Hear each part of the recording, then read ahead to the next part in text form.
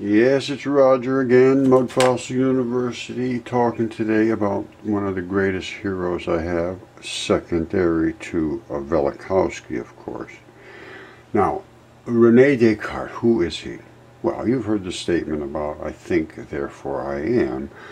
And you say, well, that's kind of a silly statement. Well, it really isn't silly, because you don't know if you're alive or not when you're dreaming. You think you're just normal and having a normal existence in your dream, and it is not real. So, is our existence real? You could argue that. And if you did, you would say, how can I prove my existence is actually real? Well, it's because you're actually thinking about it. So, in order to think about it, you have to exist. So, I mean, it's sort of a backdoor way of looking at it, but it's about the only way you can prove that what we're going through is real. And I can also prove what we're going through is really fantasy. It's a very strange world we live in. But Rene, good guy. Now, here's what I say is my favorite. Descartes refused to accept the authority of previous philosophers. Thank you, Rene. He frequently set his views apart from those of his predecessors because they were wrong. In the opening section of The Passion of the Soul, an early modern treatise on emotions, Descartes goes so far as to assert that he will write on this topic as if no one had ever written on this matter before. I love the guy. His best known philosophical statement is, I think, therefore I am. But honestly, I'm telling you, I have been going through, after him, it just became a total mess. Total mess. And then they started to make assumptions. Then they based everything on the assumptions, and everything was just terribly wrong. Terribly wrong. I mean, Rene did it all. He did everything. But here's what happened. They claimed he had a vision. And listen to this. According to this guy, Adrien Belay, on the night of 10th to 11th November 1619, St. Martin's Day, while stationed in Neuburg-en-Dordogne, Descartes shut himself in a room with an oven, probably a cockle stove, to escape the cold, while within he had 3 dreams. Now, listen to what they say. This is what drives me crazy. And believed the divine spirit revealed to him a new philosophy. And that could be. However, it is likely that while what Descartes considered to be his second dream was actually an episode of exploding head syndrome. Exploding head syndrome. I'm not kidding you. Can you imagine? I don't know what's the exploding head syndrome. Conditioners experience unreal noises. Who's to say it was unreal? I'm telling you, it just doesn't get any better than this. I don't know what to say, but I won't say anymore. Okay, let me just calm down about this. All right, now, so his head exploded. Upon accident, Upon accident, he had formulated analytic geometry while his head exploded. And the idea of applying a mathematical method to philosophy during the exploding head syndrome. He concluded from these visions that the pursuit of science would prove to be, for him, the pursuit of true wisdom. Yeah, well, his head exploded. That's why he had looking for true wisdom. An essential part of his life's work. Obviously, you want to find truth. If you find truth, you just found everything there is. And if you apply the truth to everything there is, you just found the absolute peace, justice, happiness, everything for everybody. Because truth is truth. If it's true, it's true. That's it. Case closed. But people, they see the truth and they cannot accept it. So let's just go on from that. He just found all these things up while his head was exploding. Now, where am I? So it was part of the Descartes also. Now this is what here's what I take away from Descartes, because this guy was a genius, absolute genius in every respect, in every field. He had a broad, stretching intelligence. He was no one-shot guy. Now, here's what he said that is true, absolutely 100% true. Break it down to the smallest bit. Start from the smallest little bit, accept nothing. Start at the smallest bit and make it make it right, and that's what he did. So Descartes also saw very clearly all truths were linked with one another. Obviously. You can't have a lie and then a truth and base it on a lie. It's ridiculous. So that finding a fundamental truth and proceeding with logic would open the way to all science. I 100% agree. And he discovered this truth quite soon. His famous saying was, I think, therefore I am, and therefore he could verify that he really was there. Now, I say there's only two particles in the whole universe, and everything is made of those two particles. And that brings up a theoretical discussion of who's in control of the process of life. Something's happening. Life is not just a bunch of little bumping together things that have no meaning. Something is very serious in life. And somebody controls it. Now, is there a central processor that controls it? Or is every single particle, like ant, intelligent? It certainly could be. Because I'm telling you, when these things happen, they happen. And when they happen quick. And when they happen, I can only determine there is guidance. Now, who guides it? I'm down to that. And you can take any position you want. Say, oh, it's just all random, this and that. It just all does this. Revolution. Big bang, dead dust, boom, boom, boom. A little sex here and there. Have a nice day. We got life. Well, that is the most simple-minded approach to what we see that I have ever heard. So I am taking the approach that is not simple. It was directed, or is directed, or somehow became directed. But I am telling you right now that life right now is an orchestra of magnificent cooperation. Very rare that there's issues that arise in life. Life can take care of itself. But we're causing a lot of issues with the life process, the chemistry of life. That is the issue. We're destroying the membranes that separate our vital tissues from the extracellular materials that are outside of these cellular enclosures. That's what's happening. The membranes are getting destroyed from chemistry, and they're getting invaded. That's cancer, that's chronic illness, that's pains and soreness and chronic disease. And it can strike anywhere in your entire body. It's rheumatoid arthritis. It's all of those diseases. They're accumulations of things, or things are not being removed correctly, and it's all related to the chemistry of your body, and that ends up being related to bacteria, enzymes, transition metals, carboxylation. All right, so let's go a little further with my good friend here, Renee.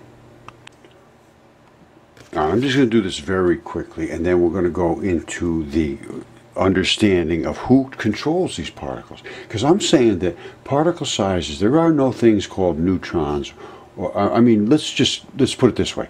Neutrons and protons are made up of electrons and positrons. That's all there is. And these are the particle sizes. Their only difference is the spin polarity. An electron spins with the negative down, attracted to the positive Earth. Electrons go to Earth. Nobody can tell me they don't.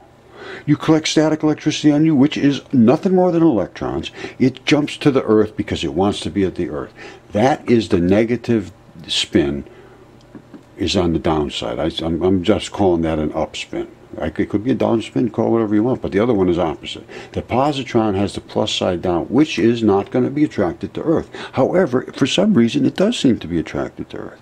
I cannot account for this, but between the two of them, that's the only two particles exist in the universe. That's it. Nothing else exists. Now, why do we see all these other things in material and different light and different colors? Well, they're nothing more than more and more and more and more pieces added together. And when you get to a neutron, right, a neutron weighs 1,837 times an electron. Right? And the electron weighs the same as a positron because they both have the same voltage, only one's up and one's down, minus and plus. They both weigh this amount. Times 1,837 is one atomic mass unit. They call that a neutron. or a proton. It's right in the same ballpark. It's only off by this one number. A neutron and a proton are virtually identical weight, except the neutron has one extra electron. That's all. 0.00054 AMU extra in a neutron. So what do we have here? This, anytime you see these three dots, it means therefore. It's a scientific notation thing. Neutron equals 1 atomic mass units. There's 919 electrons and 918 positrons make up that neutron. Therefore, neutrons are always net negative. They always have one additional electron. That always makes a neutron a negative particle. And they know this because they say, oh, it decays into a proton and an electron. Well, it's that's amazing.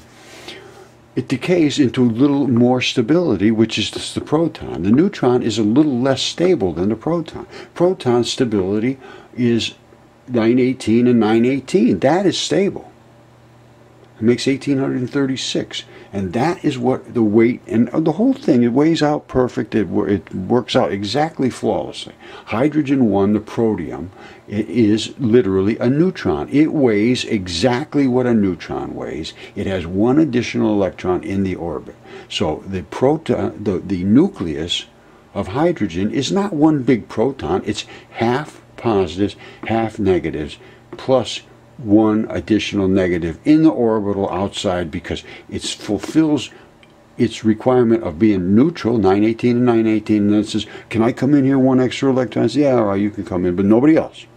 It's all right, anybody else comes, you tell them to stay right out around in this circle. And that's what happens to that guy. That is the extra electron. That makes your hydrogen. It's the only way you can make it. And then you have a zillion isotopes of hydrogen, and every other atom and element has all kinds of isotopes. So don't tell me it's just one, there's 6 of these and 6 of those and 6 of these makes carbon. All right, and then, you know, 1, 1, and 1 makes a hydrogen, and, you know, it's just not, it doesn't work that way. You have all of these particles, and then you can add an extra 1 or 2 here, 3 or 4 there, and they'll stay stable for a few seconds, and then they'll fall off of there. That's what that you know, half-life business is all about. So anyway, I think hopefully you understand that I'm saying there's 2 particles, and that is it, case closed. So if there's only 2 particles in the whole entire universe, and here I am speaking to you, babbling on like this, trying to construct some kind of a thought process, what the hell is controlling that? Who's in control? This stuff just comes out of me. I don't know where it's coming from. It's coming from my mind. Is my mind controlling everything in my body? Did I just touch my head? Did my mind say to touch my head? I don't know. Maybe the molecules in my body say, we live in this enclosure, all right? That is our realm. And in this realm, we cooperate just like a group of ants. And if you don't do your job, I'm going to send out a guy, and he is going to kill you. We call that apoptosis. So once you start getting out of line, doing something wrong, your chemistry is going to cause trouble to your neighbors. We're going to send out and harvest what you got, and we're going to reuse it. All right? Everybody understand that? Yeah, we're good with that. All right, go do your job. Everybody do what you're supposed to. I don't want to have to talk to you again. You know, maybe there's just a little coordinator like that, or maybe there's just one big guy up there who's, oh, everybody got to talk to me before you can do anything. I don't think that's the case.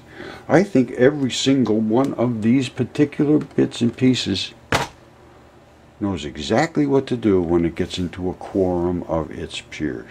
And they're all peers. There's nobody that's above anybody else here. But once you start putting them in blocks and chunks, that's when you get your red light, your green light is a little heavier, your blue light is heavier still, which is it knocks electrons every time. Blue light is heavy. It'll knock out electrons. You just drop a piece of blue light on something, it blows off electrons.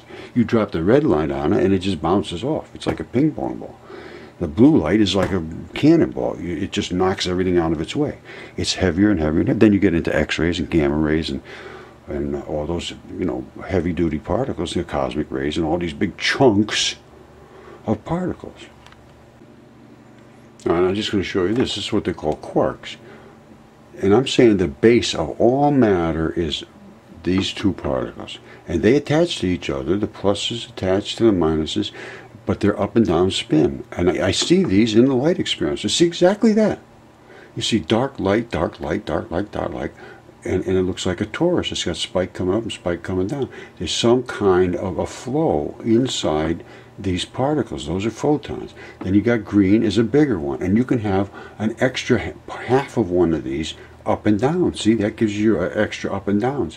Then you get into the blue. You can go into extra half, a whole half of extra particles up and down. And then, you know, and then it goes the three colors together equals the white. A half of Venturi will pull colors apart and it displays the white Higgs. I've shown all this in the light experiments. So, I mean, they're very, I have a ton of light experiments. And I show them many times. Alright, if I'm right, all energy exchange is electronic. There is nothing more than ups and downs, electrons and positrons. So everything is electronic, and no matter what it is. The electronic flow is ether. Electronic flow is ether. These are those particles. The negative particles primarily flow. Right? The positives pull back. Ether is in and on everything. Ether is particles that are on every single thing there is. That's why almost anything can push electricity out of it. Insulators are a little different. So there's things that don't have extra electrons in them, but very few things. Ether is free electrons. They're in the air, everywhere in the air. That's how you get static on you. You drive it to ground. Lightning comes through the air. Of course, there's resistance in there. It doesn't want to go to ground unless it can get to ground easily. The air is a resistor. But the electrons float like crazy. In the ionosphere, there's bazillions of them out there just saying, well, can I come down? I said, no, we got plenty right now. But they'll just come down as they are needed. And then they are driven down during the sunlight hours. Now, because they're there all the time. The ionosphere is loaded with electrons 24/7. But it gets driven down during the day, and that's what gives you the burn. Now, ether's static and it's lightning. Ether's electricity and it's heat. It's the heat. It's what flows in and makes heat. Cold is sucking the electrons out. Heat is pushing them in. Ether polarizes into those little polarized fields I show in the light experience. Ether is the smallest stable particle. It's the smallest stable particle. It's electrons that are attached to water molecules primarily in the atmosphere. But the electrons are flowing through space to us all the time. And there's photons, and there's cosmic rays, and there's chunks of solar particles, of solar wind. It's been thrown from the sun because the sun is being ripped through the galaxy on the arm of the Milky Way, scrubbing through ether, ripping particles off it and creating a huge magnetic field in it, and bubbling solar flares and all kinds of magnetic activity. And the corona of the sun is millions of degrees, and the surface is only 6,000 degrees. And the corona is millions because it's scrubbing through. And our magnetosphere is 58,000 degrees. Our surface is 80 degrees. And the magnetosphere is the source of our global warming, and that's because we are scrubbing through the ether, and it apparently is becoming more dense, and therefore our magnetosphere will become more heated. Our magnetosphere will heat our planet. That's simple as that. It's not this carbon business. That's fine. Let's get rid of the fossil fuels. I have no problem with that whatsoever. But that is not going to solve the global warming problem. Now, ether is polar, but it's always negative. You know, everything's polar. Electrons have a positive and a negative, but for some reason they're more negative than they are positive. Now, ether weighs this much per particle, and it's -1 electron volt. I'm saying that's the negative particles. 1,837 particles, hydrogen, 918 positrons, 918 electrons. Net negative, there's no neutrons. All there is positrons and electrons.